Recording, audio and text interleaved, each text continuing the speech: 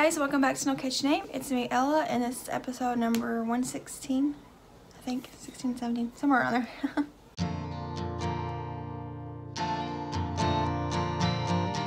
Hey guys, welcome back.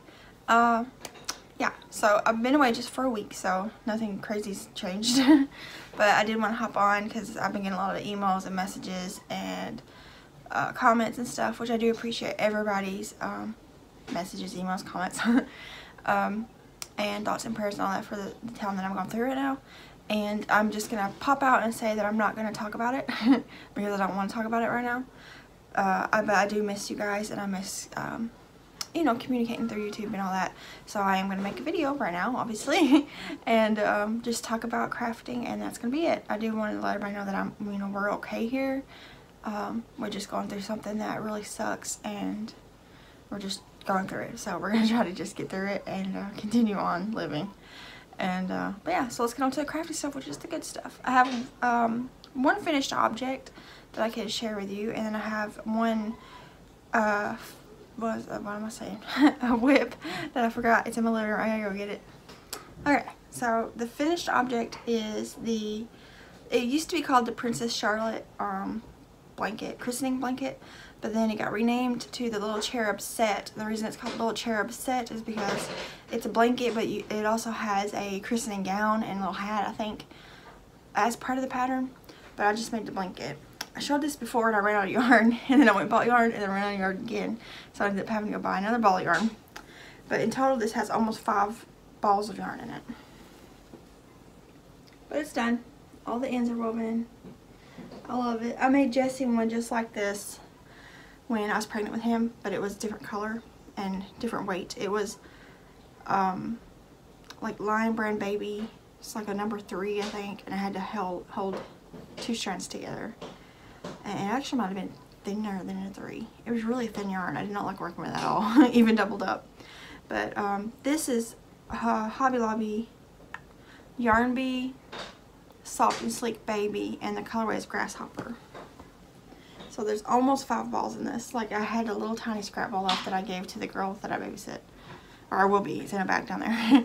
I give her a lot of my scrap balls of variegated yarn because I usually don't use them for anything else, and she likes to make random blankets and stuff with all kinds of colors. So, but I love this. This is one of my favorite baby blanket patterns, so I'll probably make it again in the future. But it's done and pretty. I'm ready to go in my finished objects tote. And then yeah, that's all the things that I did crochet that I finished.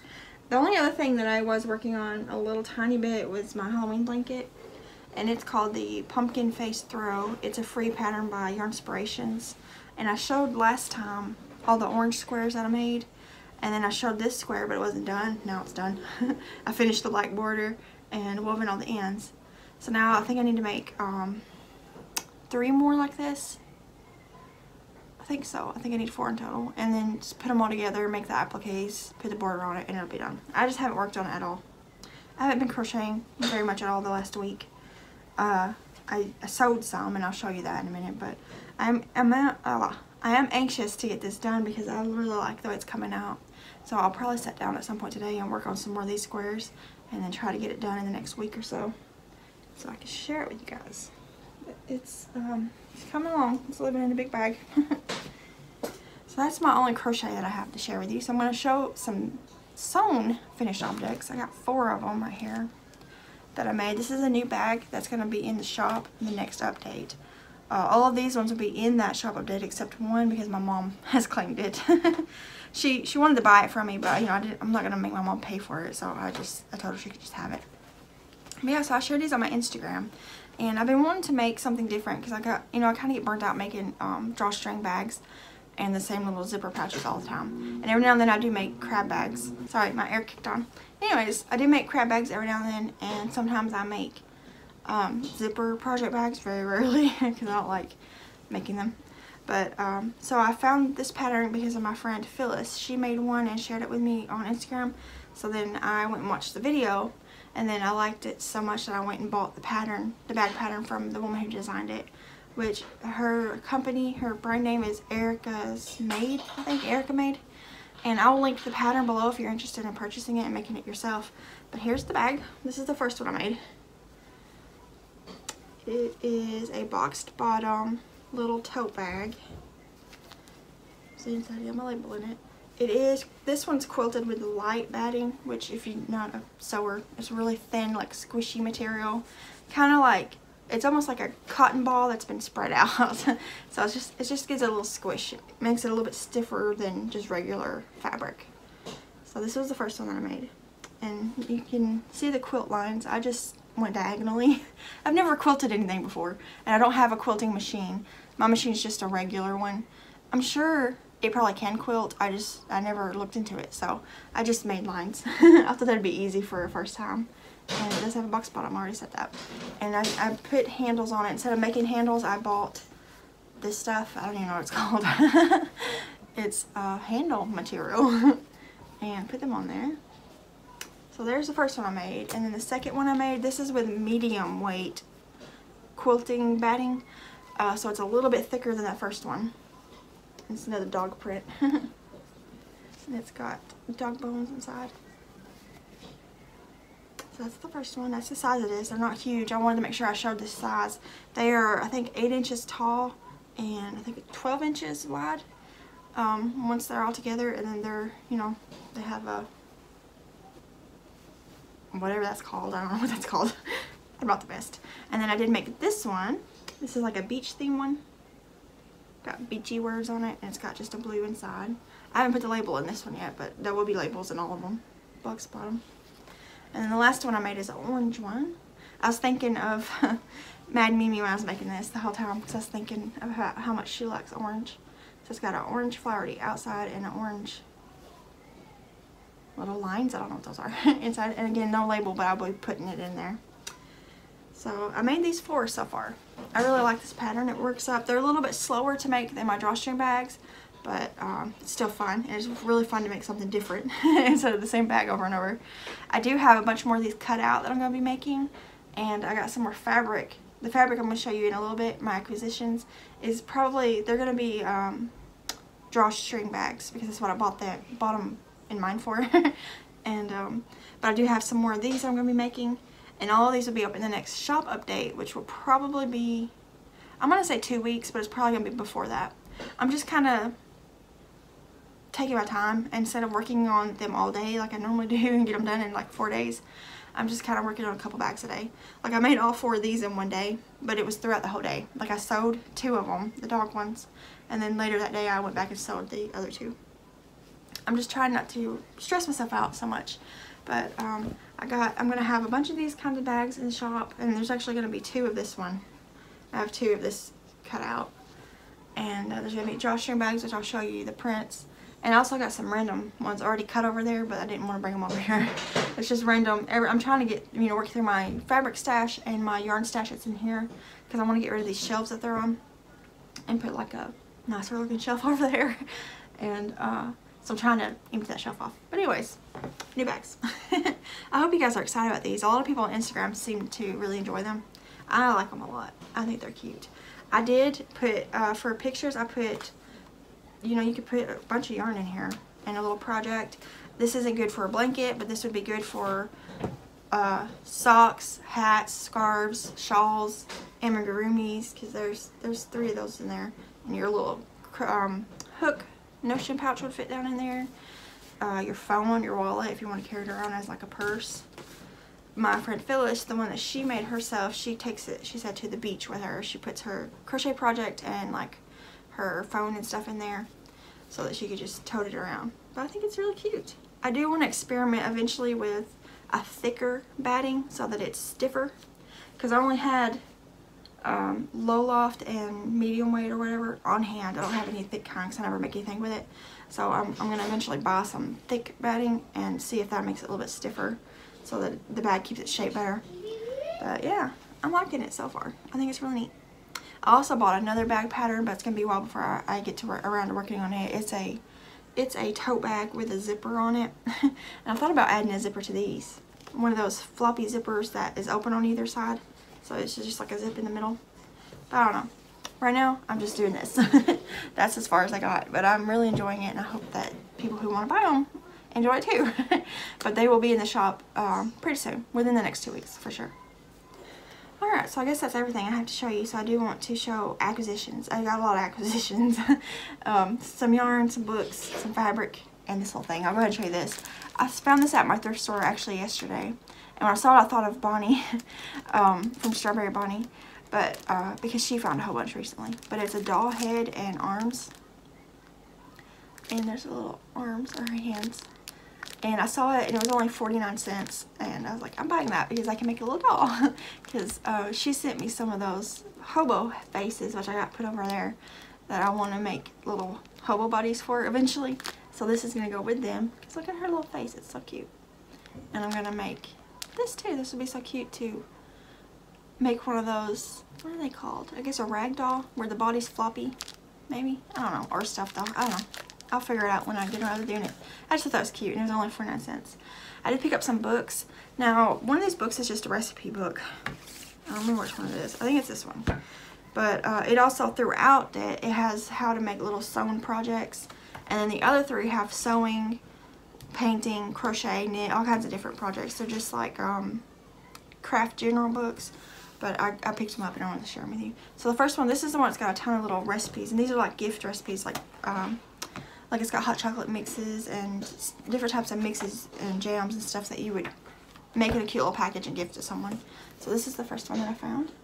And it's called Christmas Gifts of Good Taste, 1998. I was 8 years old when this book came out.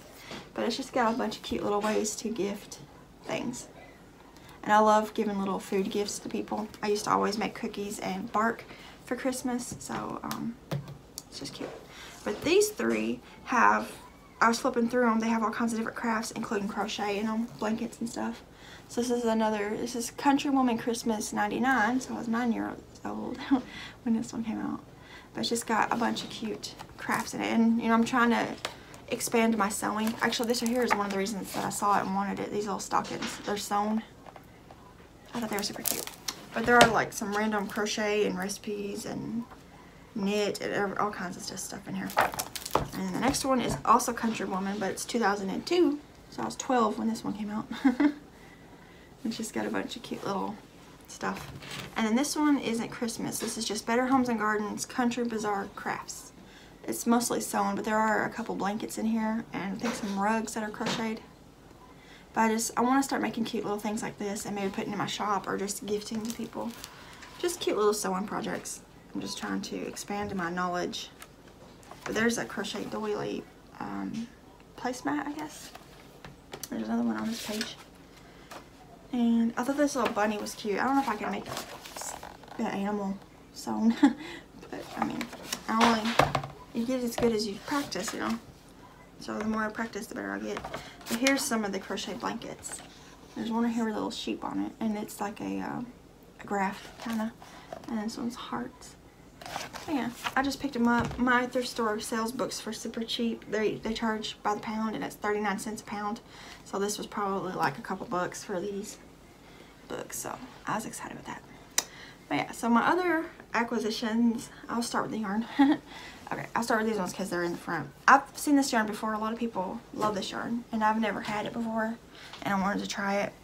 So I got all that Walmart had. My Walmart had 6 balls of it, and I didn't really know. I'm not that good at looking at the yardage and saying, oh yeah, well I can make a blow out of that.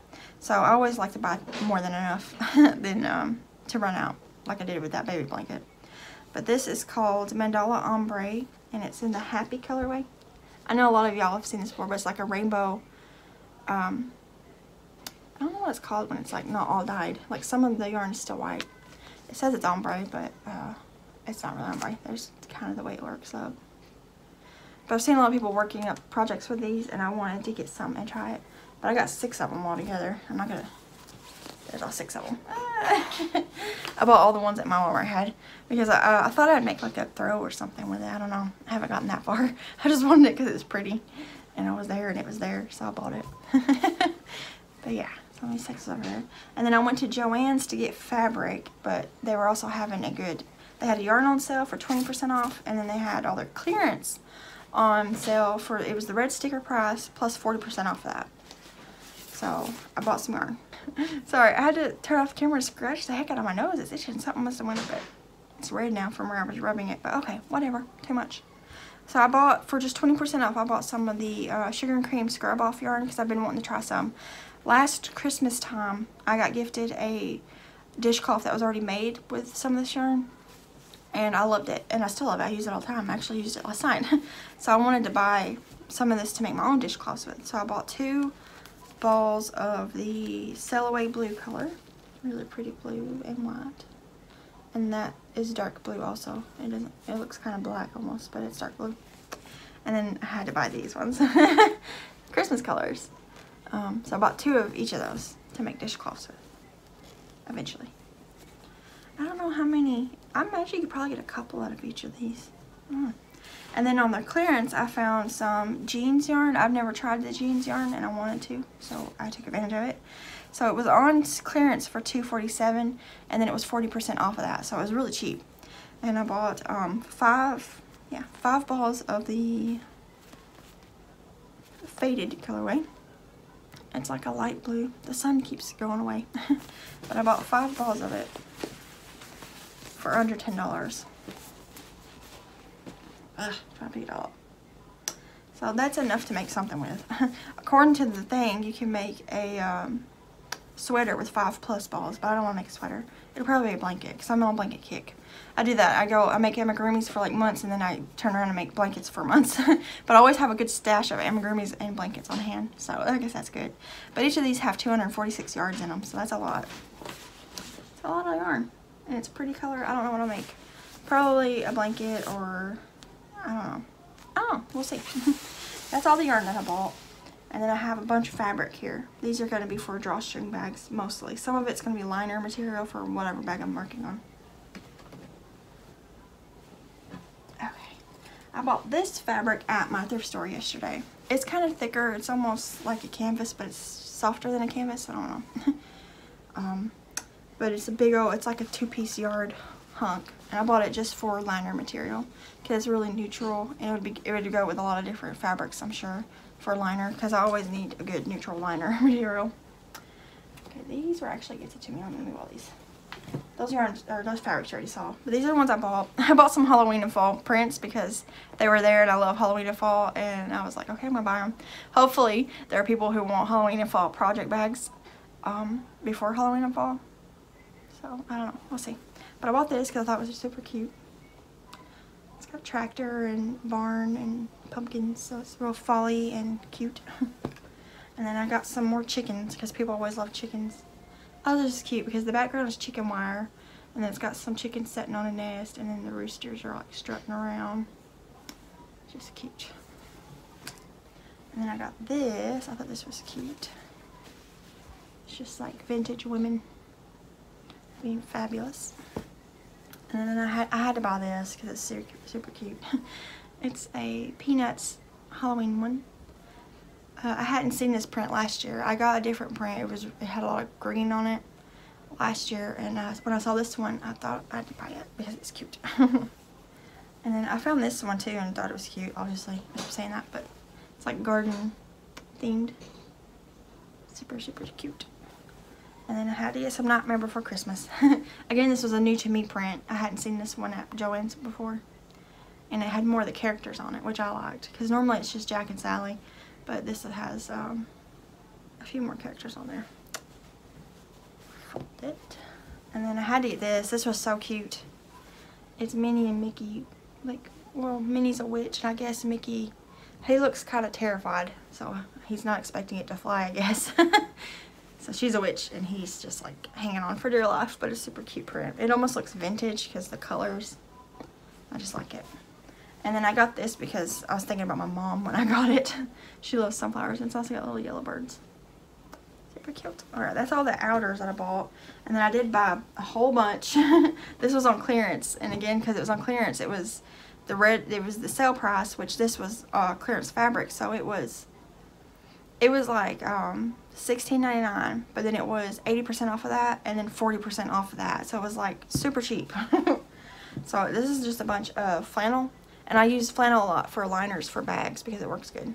So I bought all they had left of these 3 colors, So it's multiple yards. This one's I think 7 yards. This is like 4 or 5, and this is a couple yards. And then this is like this is 100% cotton fabric, but I got it, it's meant to be made into tablecloths because it's really long, and that's what it's meant to be. It's meant to be tablecloths. Ugh.